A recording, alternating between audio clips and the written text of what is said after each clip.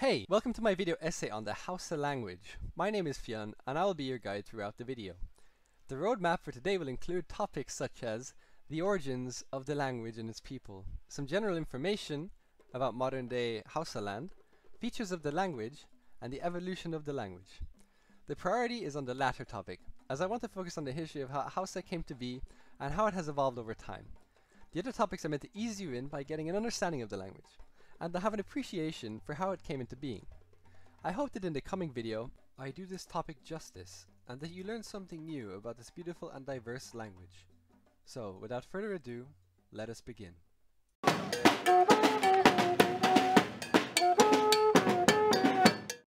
Legend has it that there once was a prince from Baghdad called Bayajida, who was exiled after Queen Zidam conquered his village, a queen from his area.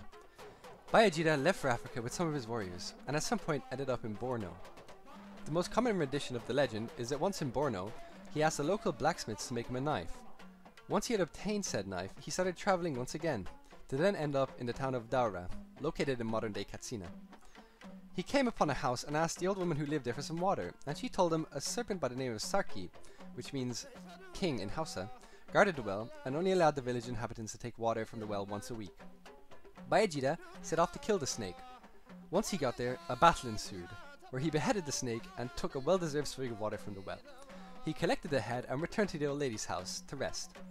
Once the local Queen Magajia Daurama, caught wind of what had happened, she offered sovereignty over half the town to whoever had slain the beast. Many men brought heads of snakes forth, but none matched the body. The old woman heard about what was happening and pointed the Queen in the direction of Bayajida. Immediately, the Queen went to find this noble warrior and grant him his prize. But upon finding him, he asked for a different prize, her hand in marriage. Out of gratitude, she married him. Now, I'll show the rest of the story from here, but the story goes that Bayajida had 3 sons, one of which went on to have 6 more sons, and along with one of his other wives' sons, formed the 7 quote-unquote legitimate house estates. There is some stuff about 7 illegitimate house estates, which was as a result of the Queen gifting Bayajida a concubine, as due to cultural reasons, a queen could not have intercourse. The descendants of these children formed these 7 illegitimate states. Now, this is just one story, and there are probably a few others, but this is the one I like the most. It has fighting, it has love, it has everything you'd want in a good story. But with that out of the way, let's have a look at modern Hausa.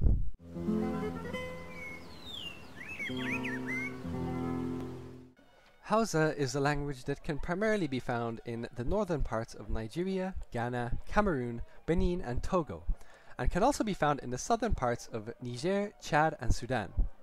It is a member of the Afro-Asiatic language family and is spoken by over 52 million speakers as an L1 language and over 27 million as an L2. Hausa is classified as a Chadic language, which is a branch of the Afro-Asiatic language family. Specifically, the West Chadic languages subgroup.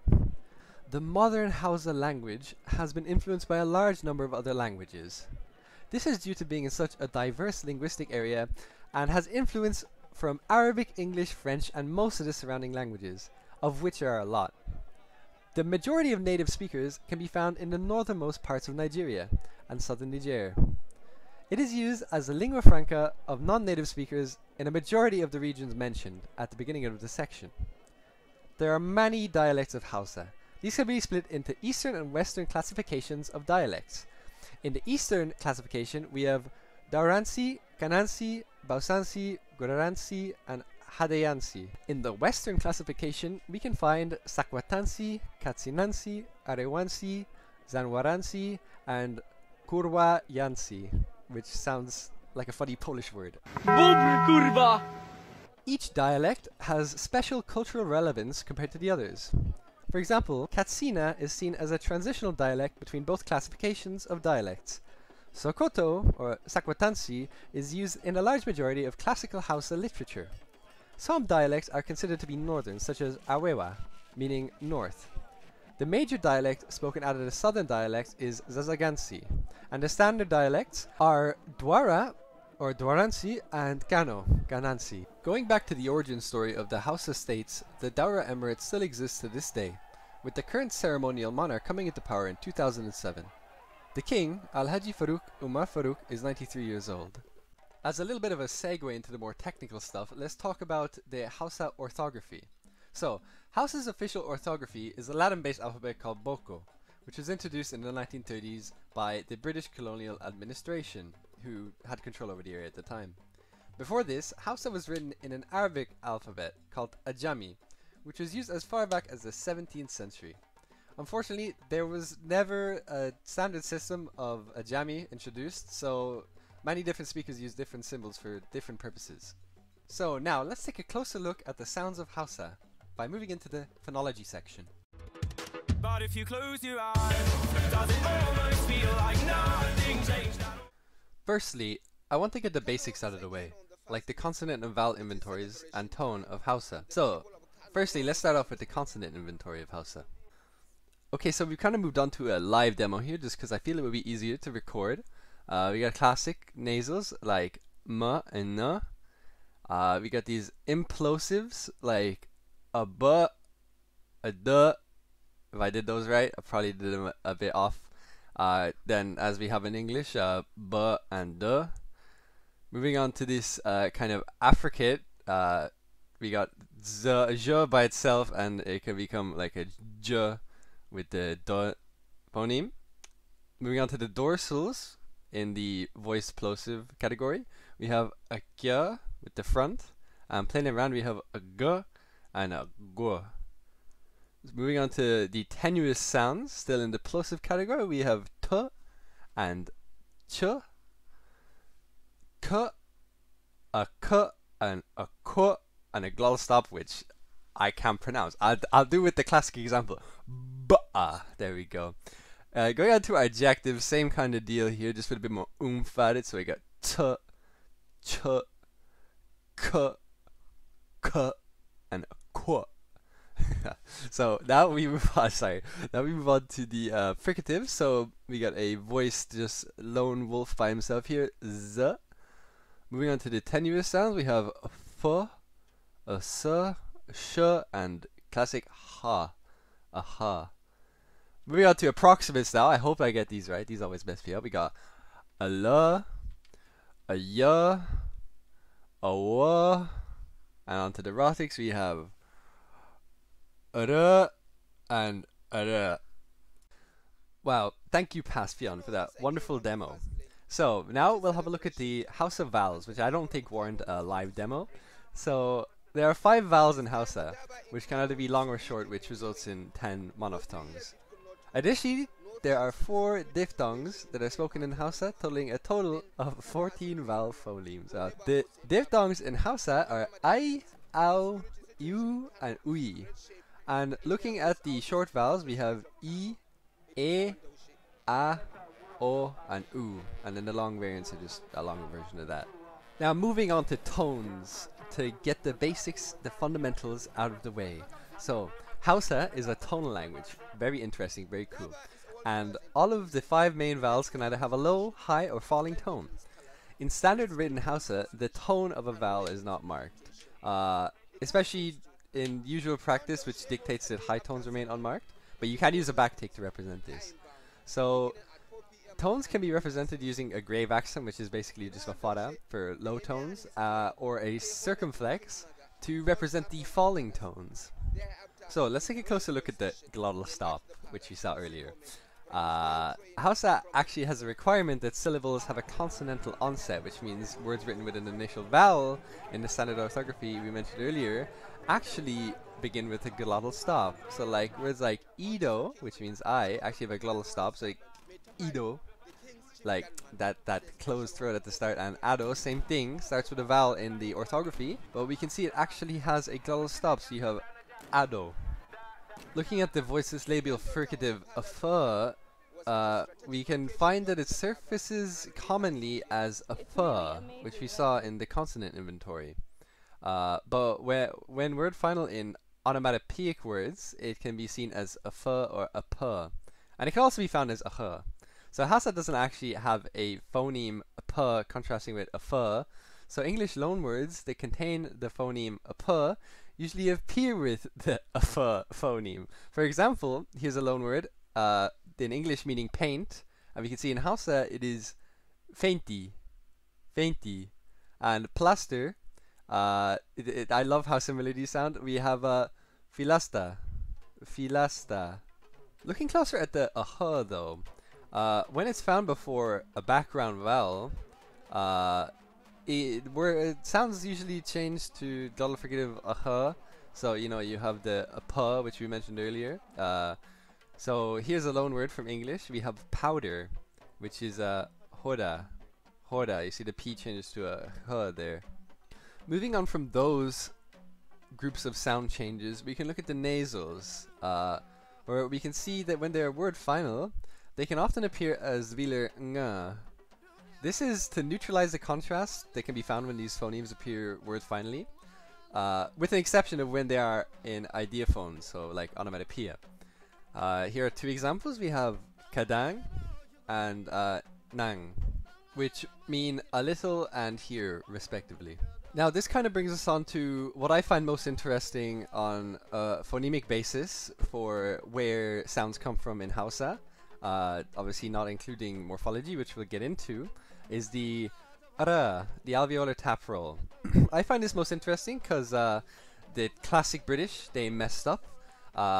They did not think of every case for the orthography of Hausa, and so there was no way to differentiate this alveolar tap with the retroflex native flap, which can be seen as just a regular R in the language. So they use a tilde to differentiate the two together.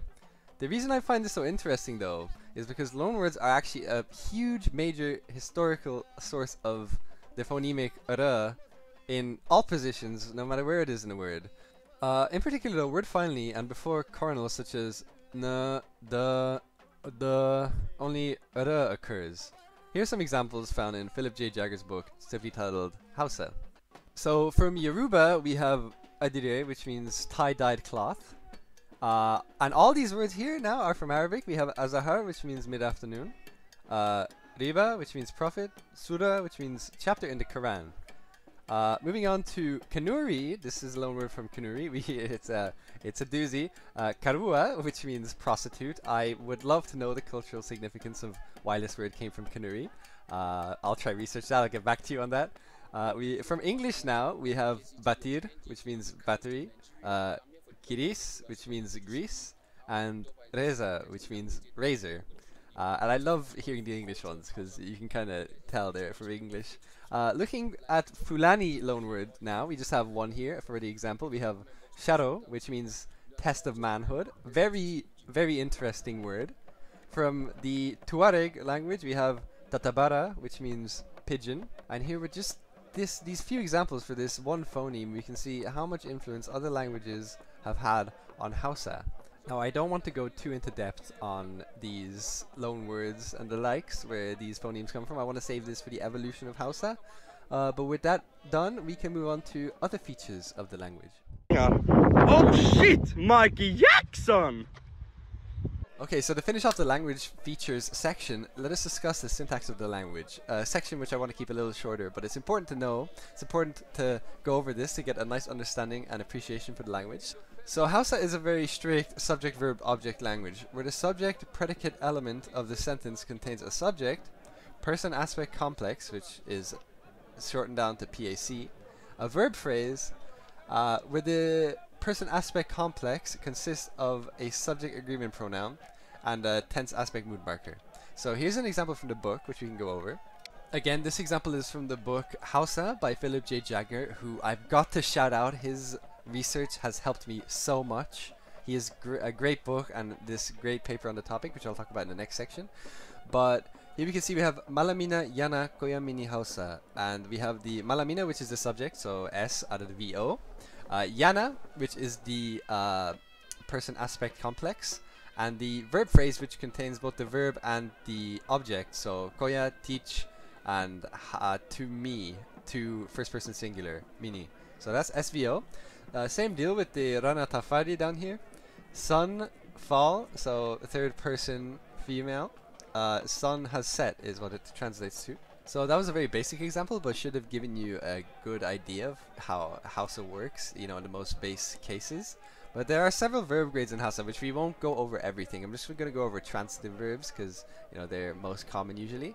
So there are transitive, both mono and di-transitive, efferential verbs, intransitive verbs, copular verbs, dative verbs, and associative verbs. For our purposes, we'll just look at the transitive verbs, as I said. So they're either monotransitive or ditransitive, as we mentioned earlier. Monotransitive verbs follow a pattern of subject, verb, direct object, while ditransitives follow the pattern of subject, verb, indirect object, direct object. A lot of monotransitive verbs in Hausa also function as two-object ditransitive verbs, so in the form of subject, verb, direct object, and complementizer. So now let's have a closer look at monotransitive verbs with some examples. So we have Kinajin Hausa. Do you speak or understand Hausa? Ya ja ragon. So he pulled along the ram. And just one more little example. Mezaka chi. What will you eat? And of course all of these follow the subject verb direct object pattern. But the direct object is able to be left out when context dictates that it is recoverable through inference or pragmatics. So for example, ka gyara, did you fix it? Or ya saya, omitting the direct object. The direct object in this case being just it. Did you fix it? He bought it. It's able to be inferred. Finally, we'll just have a look at ditransitive verbs, which occur in the pattern of subject, verb, indirect object, and direct object. So here are some examples. We'll go through three here. We got Zayi Miki Wuya. So Zayi subject verb, Miki indirect object, Wuya direct object, which it all translates to it will be difficult for you. Next we have Son Gaya Mana Labari, which means they told us and use the exact same subject verb, indirect object, direct object. And finally Tatuna wa Mijinta Alkawari, which means she reminded her husband of the promise. So now let's get into the real meat and potatoes of the video, the historical side of Hausa, how it evolved, where it came from, why is it a Chadic language? Okay, let's go. The year is 1844, and researcher T.N. Newman first suggested there could be a relationship between Hausa and Semitic languages, which could make Hausa a part of the Afro-Asiatic language family. For 100 years, there were discussions taking place as whether to actually classify Hausa as an Afro-Asiatic language. Unfortunately, there was some controversy surrounding this idea. Being the late 1800s, early 1900s, many scholars were perhaps a little bit prejudicial, to say the least. So the idea that Chadic languages, like Hausa, could be in the same family as quote-unquote Caucasian languages, like Egyptian and Semitic languages, were out of the question for a lot of people. Thankfully, today, Hausa is rightfully considered a Chadic Afro-Asiatic language, just as God intended. Unfortunately, there is very little reliable historical/linguistic documentation for sub-Saharan languages. These constraints also apply to Hausa. Despite being the best researched sub-Saharan language, with 3 substantial reference grammars, with grammatical and lexical resources that have existed for over 150 years. Because of these restrictions, much of what we can actually reconstruct from Hausa is actually deductible from comparative studies of Hausa and how it is related to other Chadic languages, then projecting backwards to see how the language could have been in the past. Interestingly enough, the difference between the retroflex flap and tap trill which we talked about earlier, was highlighted by Al-Haji Musa, the Hausa-speaking assistant of a Hausa researcher called Prietse in 1907. That was just a cool fact I thought you should know. In regards to the etymology of the term Hausa, several ideas have been floating around and keep resurfacing now and again over the last number of years, some more plausible than the others. Skinner, in 1968, suggested that it derives from Songhai Hausa, meaning east. However, Heath, 2005, gives the meaning as north bank of the Niger River, and transcribes it as Hausa, which is spelt the exact same way, pronounced the exact same way, tone and everything as the actual name of the language in Hausa. These are 2 relatively plausible origin stories, with Heath's story being regarded as the most likely source of the name. Interestingly enough, due to very scarce archaeological evidence in the area, linguistics has perhaps played a greater than normal role in our understanding of the area's history. Greenberg's 1963 comprehensive reclassification of African languages is still the universally accepted model today, in which Greenberg classified 5 groups for the Afro-Asiatic language family: Ancient Egyptian, Berber, Chadic, Cushitic, and Semitic, with the 6th later being added: which was Omotic. A very strong genetic link between Afro-Asiatic languages is grammatical gender. As you're about to see, we can really see the connection between modern Afro-Asiatic languages and Proto-Afro-Asiatic. So, for this example, we're going to look at some Afro-Asiatic feminine gender markers for possessive nouns and see if we can spot similarities. Holy guacamole, aren't these incredibly similar to one another? I don't even need to explain what is happening here. You can very clearly see how similar these are. As it turns out, Hausa and Chadic have inherited an Afro-Asiatic gender / number marking pattern which distinguishes masculine with a n, feminine with a t, as you can see here, and plural once again with a n. Looking at more similarities with the plural marker n in the second person plural pronouns of the following languages. So second person singular male, and I'll probably butcher this. In Hausa we got ka, ancient Egyptian, chul, Akkadian, ka, Tuareg, kai, Beja, ka. Without saying the names of the languages this time. Kin, chum, ki, kam, ki, kun, chun, kunu, wun, kana. Note the common k present in all examples shown here, and the second feminine singular forms all ending in a nasal. Looking at lexical evidence for a common ancestor between Hausa and other Afro-Asiatic languages, look at these word formats which still exist today despite thousands of years. So we got a dash here, which by the way means that there's an unknown vowels to be subbed into this position. So we got m, t, sm, t, f, d, am, all with their respective meanings beside them. The paper, by the way, which I'm getting these examples from, again, got a shout out, Philip J. Jagger, really helped me out. And you'll find all references at the end of the video, by the way. Anyway, let's get into the first example. So we're going to get into to die and see how Hausa is related to other Afro-Asiatic languages. So, looking at the t, we got Hausa as mutu, ancient Egyptian mt, mehri, which is mot, Ugaritic, which is mt again, Hebrew, mat, Aramaic, mit, if that's how you pronounce it, Arabic, mat, and Amharic and Tigrinya both have the same thing, mota, Tuareg, ye, mut, Bole, motu, and rendie, if that's how you pronounce it, mut. So very similar. Going into the origin of the actual language rather than the identity of the Hausa people, we actually don't know where and when Afro-Asiatic and Chadic languages should be placed exactly. We do actually have evidence going back 4,000 years ago for Semitic languages, 6,000 for ancient Egyptian. Closeness is generally viewed by linguists to be a reliable metric for rapid recent expansion. So looking at Semitic, for example, the difference between modern Semitic and Old Semitic is nowhere near as large as the difference between modern Semitic and another Chadic / Omotic language. Omotic, being the most internally diverse subgroup of the Afro-Asiatic language family, shows us that it was probably the earliest to split from early Afro-Asiatic. By looking at these facts and the massive internal diversity of the Afro-Asiatic language family, we can reasonably conclude that the proto-language existed in the region of 10,000 to 15,000 years ago, most likely originating from the southeastern Sahara or Horn of Africa. Assuming that what Greenberg said is true, with there being 5, later 6, fully independent coordinate families for Afro-Asiatic, then they must have originated and diversified on continental Africa itself.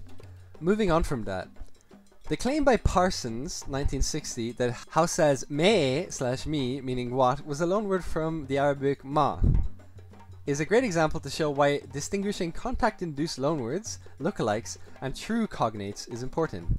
The aforementioned claim was found to be incorrect, as Parson did not know that other similar Chadic languages, unlike Hausa, that had no contact with Arabic, yet they had the same form of what being m, as we saw earlier, indicating that both me and ma actually come from the same source, i.e. they don't originate from Arabic, but both originate from a common ancestor. The data below also illustrates the importance of being accurate with the status of where words come from. So, Hausa, haka means dig, and in English you could kind of construe that hack is a synonym for dig, but this is chance resemblance. Looking again at English and Hausa, we have manguaro, meaning mango in English. Both similar, but both borrowed from the Tamil language via Portuguese. Now, looking at the Hausa and Arabic example, me and ma, they are cognates, so they come from the same source. Hausa's language family subgroup of Chadic is generally accepted to have come into existence after the Proto-Afro-Asiatic split about 5,000 to 6,000 years ago, spreading across the Sahara into the Lake Chad basin. Interestingly enough, the linguistic geography of the Chadic family looks to be invasive. Chadic languages are contiguous with Plateau and Adamawa languages, so it appears that communities of Chadic speakers probably expanded south and displaced resident Niger-Congo languages. The vast geographical extent of Hausa indicates that the language had relatively recent and rapid expansion out of its historic homeland, and there are relatively few dialectical differences, which, by the way, is unique for a Chadic language in a particular region. The dialects with the greatest diversity are in the northwest of the Hausa-speaking area, like Sokoto, Zamfara, Katsina, which aligns with what we were talking about earlier, with this being the origin of the Hausa identity. In regards to the expansion of the Hausa language, there are two basic theories, that it moved from east to west or from west to east. It is possible, however, that both are valid theories. So what could have happened is, a long time ago, Old Hausa first expands at an early date from its core area of dispersal, so it moves from east to west. And then in more recent times, it's possible that Hausa started to spread more rapidly, but this time from northwest to southeast. This seems to be highly likely, and explains pretty well the present-day distribution of the Hausa language. Finally, I want to talk about prostitution, as I promised. Specifically, to when we talked about the word for prostitute coming from Kanuri, which sounds very interesting. Like, why did it come from Kanuri? Jagger's paper talks about how Kanuri speakers have represented a dominant political and cultural group in northeastern Nigeria, with loanwords like Siruma meaning title, Dandali meaning open space, Ingarma meaning stallion, Kwaskwarima meaning improvement or refurbishment, Rubuta meaning right, Unguzuma meaning midwife, probably said that wrong, Yarima meaning prince. Now the paper doesn't actually specifically talk about the prostitute loanword, which I was really hoping it would, considering it's the same guy that made the book that, you know, included it. But it could be reasonable to say that it just came about because of the influence that Kanuri speakers had on the area at the time. But we can also see political titles such as prince, and the word title itself are loanwords from Kanuri. So maybe, I don't know, Kanuri teaches us that the title of prostitute is just as valid as prince. I don't know. I'll leave it up to you to decide. But that concludes our journey of looking at the Hausa language from a historical point of view. As I mentioned before, I tried to keep the historical side of things to the latter half of the video, but it did creep through to the phonetic section with the r phoneme. It was too interesting, like, not to mention.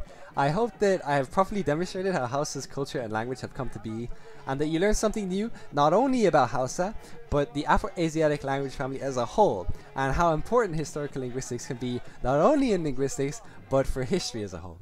So thank you for watching, and shout out to Philip J. Jagger, you're a real one on God.